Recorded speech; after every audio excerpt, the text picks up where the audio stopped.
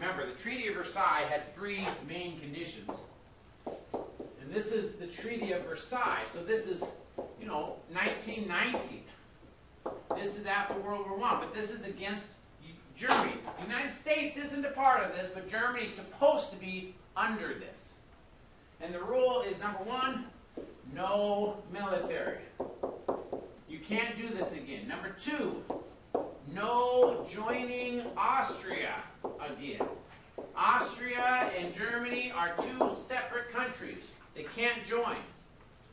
Thirdly, no entering Rhineland. What is the Rhineland? The Rhineland. So here's France, here's Germany, here's Belgium. The Rhineland is this territory right before France. Don't go in there. Now the fourth one, which isn't part of the conditions, it's just the reality, is you have to pay for all the damage you did. Germany gets elected, Hitler gets elected in 1933. And he's on the platform that he will bring respect back to Germany. What's the very first thing he does? Build the military. Starts building military. Slowly. He's not saying, well, I'm not being attacked. If you said we could have a police force, we're doing a really big police force. In fact, isn't that kind of our whole party? Is we're all kind of members of this? It's more of a police force, really, but we're beginning to build it. By the time we get to 1935, he's not just building the police force, he's actually building weapons. And he begins to do it by doing this huge advanced air craft, Air Force. I thought that they did have military, but it was just restricted. It was a military that was supposed to be limited to police only. So, enough to have a police. Yes, go ahead. This may not have anything to do with it, Go ahead. but why weren't they allowed to go into Rhineland? Because it's right next to France. And that was where they had World War I. Remember, they went through Belgium because they were trying to attack France. And so France is like the treasure that Germany wants. So you can't go near them. Just like the no man's land between India and Pakistan. Very much so. Very much so. That's exactly what it is. Very much so. So they start doing this. By 1936 and 1937, what also do they do? I think I gave you a whole list of things. There you go. For the first 3 years, immediate reaction. Now France, by this time, even though it's rule of law, is worried. So they developed something called the Maginot Line. And I'm only going to say this because it's a little funny. And it's funny in a black humor sort of way. So here is France, and here is Germany, right? And okay, Switzerland and Belgium. So Belgium's got a bunch of mountains. And Belgium is on the same side as France. So they're allies. Germany is right here. Now remember, there's also big, giant Austria.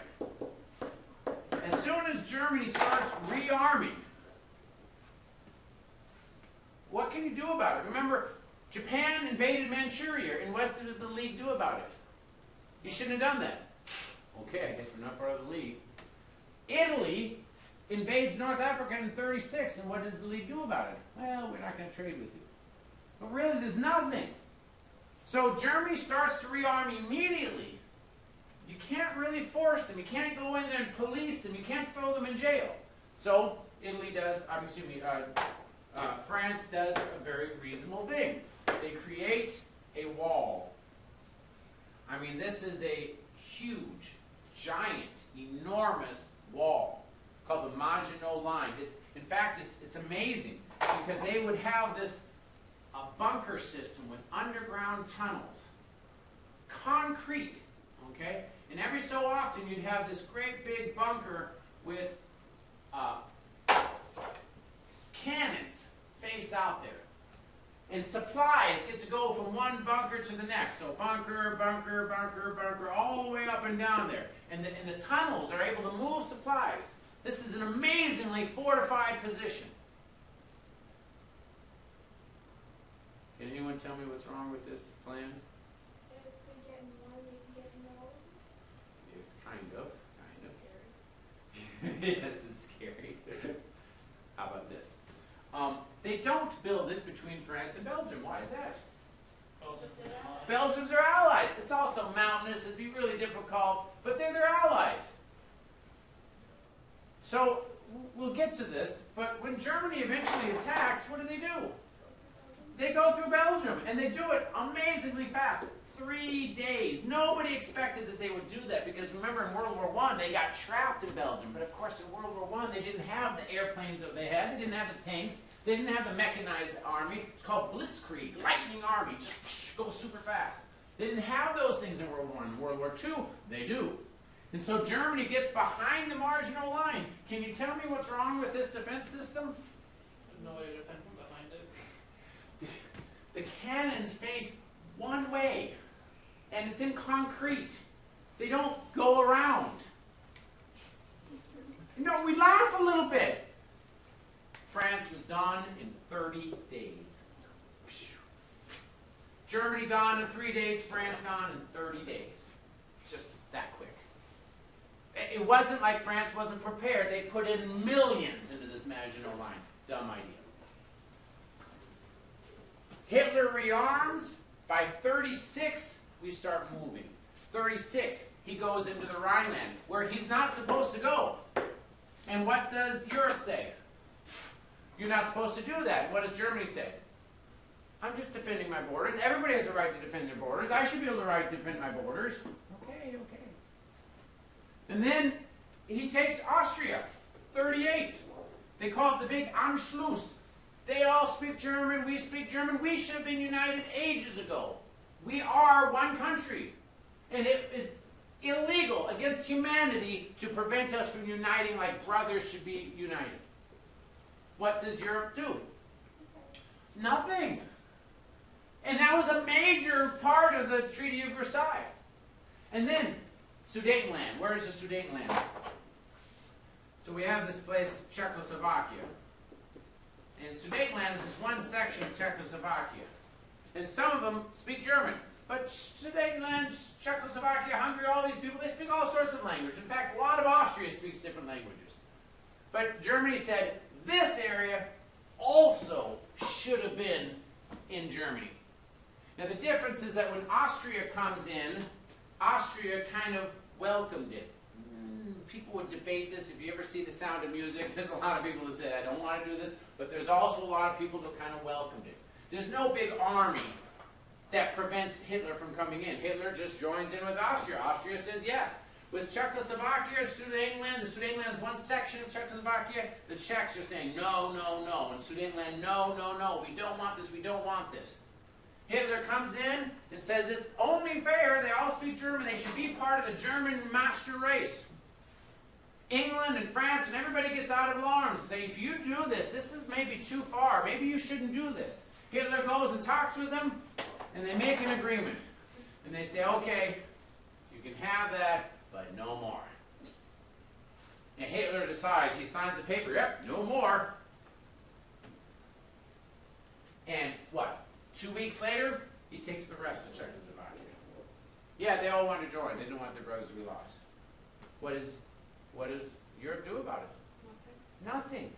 Because if you go back here, the rule of law and the rule by might. What advantage does the rule by might have? You don't have to follow any laws? You don't have to follow any laws. The rule of law means that if you make an agreement, you're going to follow it. Hitler loves the idea that we can make an agreement. Yep, we won't attack you if you promise not to take over Czechoslovakia. I'll sign that right away. Because what is he hearing?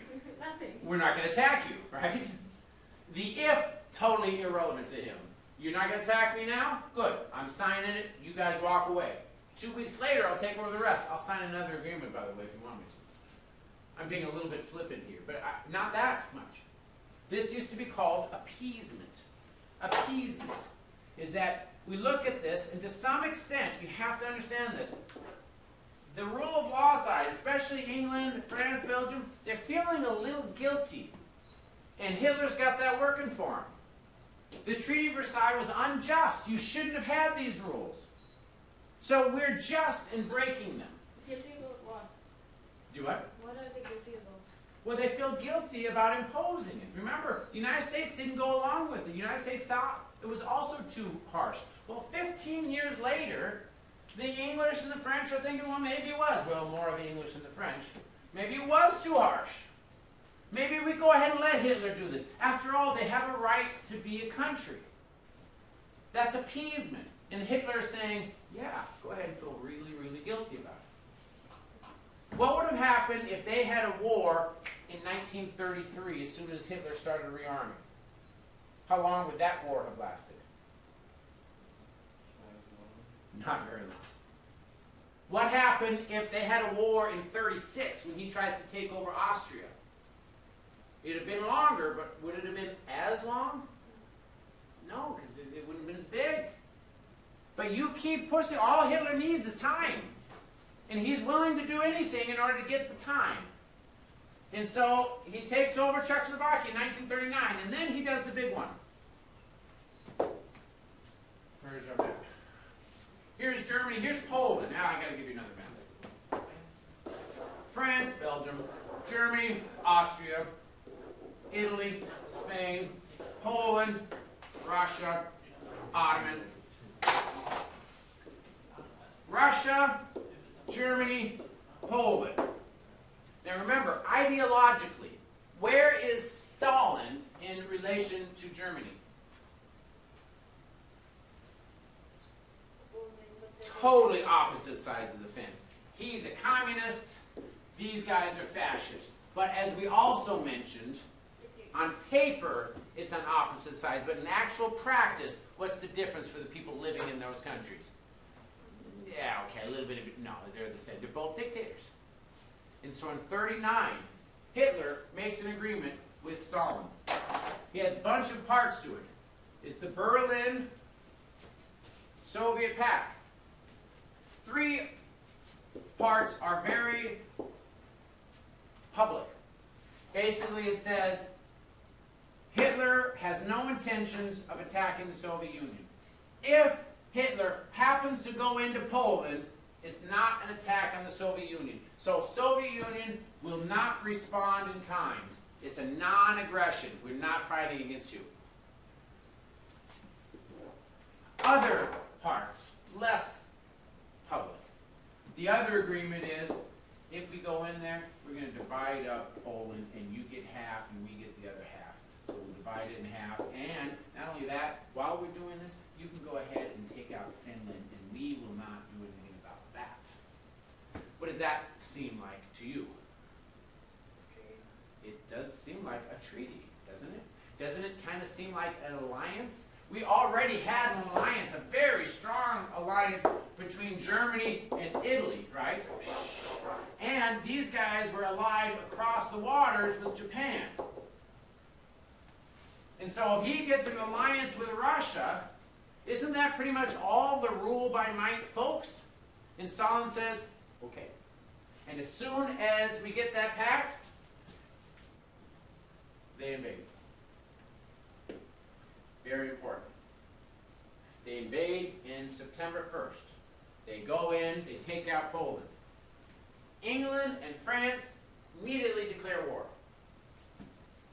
And then what do? Nothing. They start rebuilding, but what are they going to attack? Are they going to go over and defend Poland? No.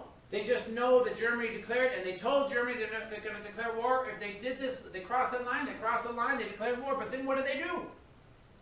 Nothing. France has the Maginot Line, he thinks he's protected. England starts, but they don't do anything. There are people in the United States that look at this and they call it a phony war. They look at this and say, well, the United States, or England is declaring war not because they really worry about Germany, but because they want the United States to jump right in and save them, just like we did in the first war. We're not going to do it. And so people were actually calling it a phony war. But what was Hitler doing? Hitler is saying, I just need time. So he swept right through Poland, and then immediately, what is he doing? He's getting ready to go this way. He doesn't let it known, he doesn't make it obvious, but that's what he's planning on doing. And England and France are just sitting there waiting. And the people in the United States says it's a phony war. England could take out Germany anytime. Because remember, we beat them last time. Well, November 20th, Soviet Union starts going in there and nobody even pays attention. Take out Finland. We don't think of them As a threat. because we're thinking about Germany. And yet, there's an alliance. The next year, we see action. They start going Norway, and then Belgium, and then France. By this time, England has got materials, but they're shocked. They're shocked by how fast the war happens. Zips through Belgium in 3 days. And part of it is called this fifth column. This fifth column starts because way back in 36, Spain was having its own little revolution. It wasn't part of the Allies. It wasn't done in any of these things. But they were having a revolution against the king. There was a capital city, Madrid, and they looked at Francisco Franco, and he had 4 columns going to this city. And everyone is watching this, the whole world, because he's got modern weapons. 4 columns, he says, he's never going to be able to take Madrid. It's far too well defended. He comes right up to it, the world's watching, and the next day, he takes it. Just like that. And how does he do it? There was a 5th column inside the city that tore down all the defenses. And boom, he wins. This has shocked the world. Well, Hitler's not stupid. He did the exact same thing in Belgium. Belgium, he starts putting people into Belgium in place. They look like Belgians. They look like the noble people. And Germany is getting all of its forces amassed, and people say, no, they can't go through Belgium. Remember last time in World War I, that's where they got stuck. That's where the trench warfare was. That's what ended them. But Hitler just has a 5th column already in Belgium. And so as soon as he declares war, these guys come up, they take down all the defenses, and he sweeps through in 3 days. Everybody's shocked, especially France. They are lost in 30 days.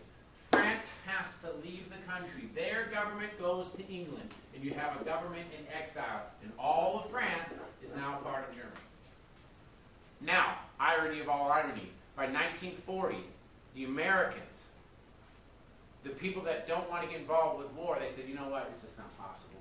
Germany's way too powerful. Nobody could defeat them. Just let them go. Go ahead and give them Europe. Who cares? It doesn't matter to us. And that's what that America First cartoon was about. That's what Dr. Seuss is saying. Who cares? It doesn't matter to us. It's all about it. And we'll just say, we're Fortress America. We'll never be touched. Well, as soon as Germany looks at this, the world actually was almost agreement with this fear. Because Germany basically has everything. And they start attacking England and lobbing bombs. They do bomb raids. And England is very near worrying about being defeated because those raids are just plowing through London. In hindsight, England referred to this as England's finest hour because they are absolutely being bombarded. And they're that close to wondering if they have to give up. And pause for a second. What would happen if England fell? How would anybody be able to get back into Europe? Where do you stage the assault? From the water? It's a big deal.